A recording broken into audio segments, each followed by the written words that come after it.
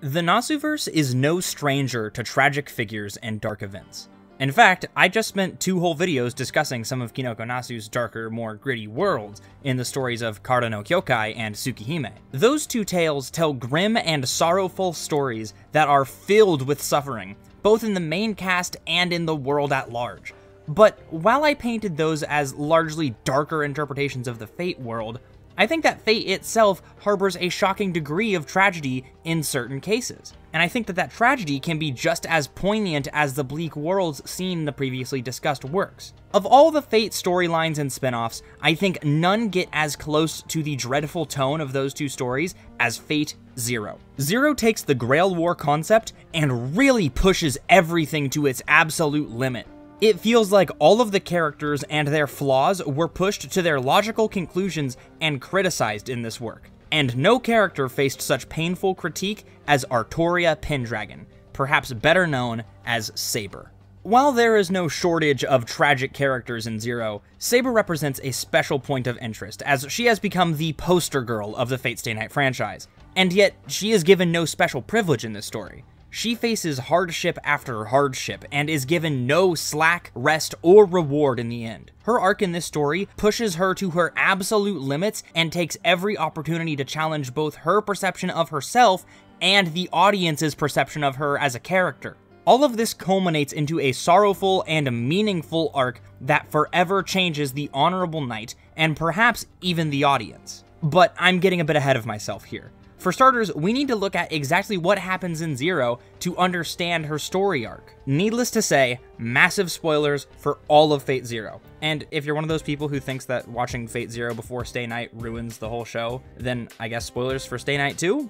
But anyways, right out of the gate, Fate Zero wants the audience to know that this is a different kind of story. It sets itself up to be a more mature and disastrous take on a Grail War when compared to the events of the 5th Grail War. Now, it does this in a few ways. First, it shows us some truly harrowing material. This show pulls 0 punches, pun intended, and is sure to display each and every little point of suffering that our main cast goes through. But more than that, it's careful to show us exactly who it is happening to. Fate Zero brings back Saber from Stay Night to give the audience something familiar to latch onto. Saber represents a point of comfort in the Fate world because she is a static fixture of the narrative. No matter what kind of Fate Stay Night material you're consuming, it's likely that Saber, or someone who looks a whole lot like Saber, will be there. But beyond the first few episodes, her role as a tether for returning fans begins to shift into something a bit more complex. The show begins to test the heroic king by jabbing metaphorical knives in between the armor that guards her innermost personal insecurities. This is on full display in her duel with Lancer.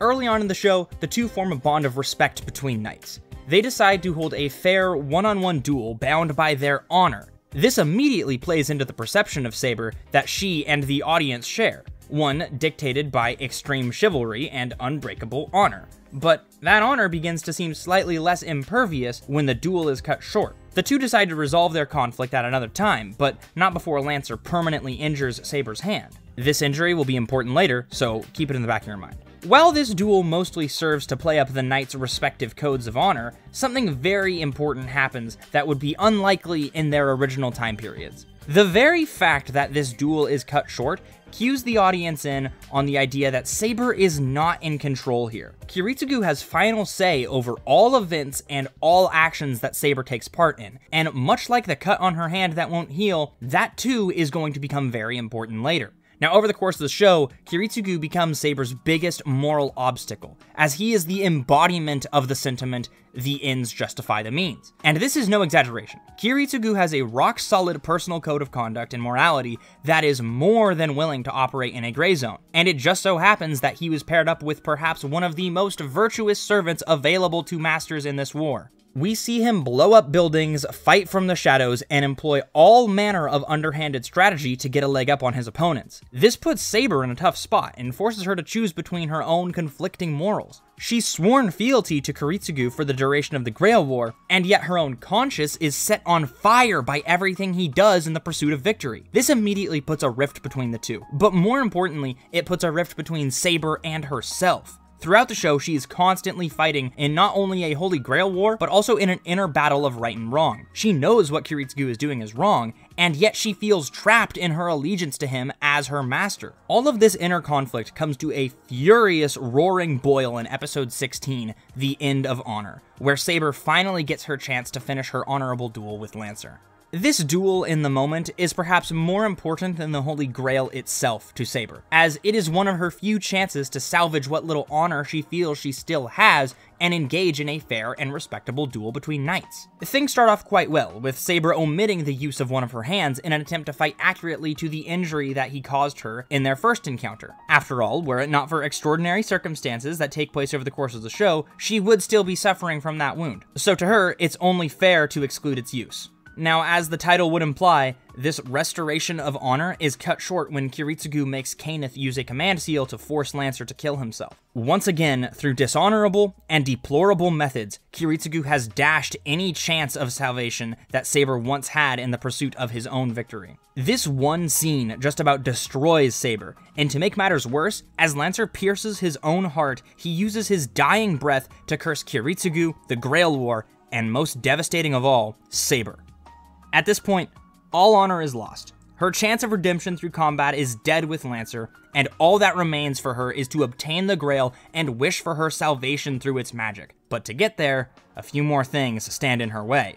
After Lancer, there's another character who enters early on to test Saber's mettle as a knight. Berserker is everything that the King of Knights despises in a fighter. He is loud, brash, rude, and holds no respect for his fellow combatants. Frankly, everything that Berserker stands for flies directly in the face of what a knight should be, especially one as honorable as Saber or one of her Knights of the Round Table. She openly berates his brutish approach to combat and views him as something akin to a wild beast rather than an honor-bound combatant. Suffice it to say, his existence and behavior reflect poorly on both himself as a knight and whichever lord he swears fealty to. Seeing such a vile depiction of a knight is uncomfortable to her at first, but in the final episodes, things become much more deeply unsettling. It becomes clear that Berserker knows Saber's name, and seems to have a personal grudge against her in particular. At first, she's confused by this, but once his helmet comes off, it's revealed that Berserker is a corrupted version of Lancelot, one of the Knights of the Round Table that served directly under Saber when she was king. This fact absolutely, yet again, destroys Saber. She sees every single one of her failures as king personified in Lancelot. Of course, what's truly tragic about this is that his condition is not even Saber's fault.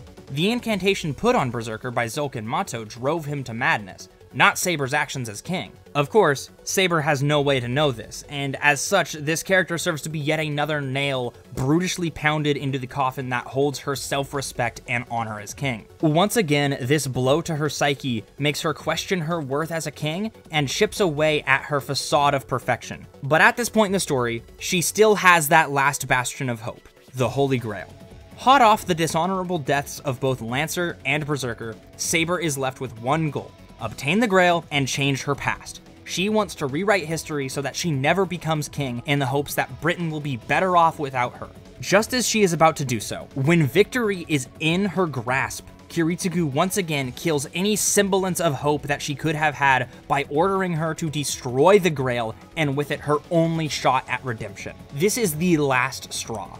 From here, she is without hope, left to return to the Throne of Heroes with no conclusion to her actions and no closure. Everything in Fate Zero that happens to Saber is designed to break her down to the cell and rebuild her in a much less generous light. I think this story is perhaps Saber's best appearance, because it really shows us all sides of her personality and goes the extra mile to deconstruct the concepts that she is defined by, mainly her knightly tendencies. This also works as perfect setup and room for growth in Fate Stay Night, which happens directly after Zero. In Fate Stay Night, Saber once again seeks the Grail for the same reason as in Zero.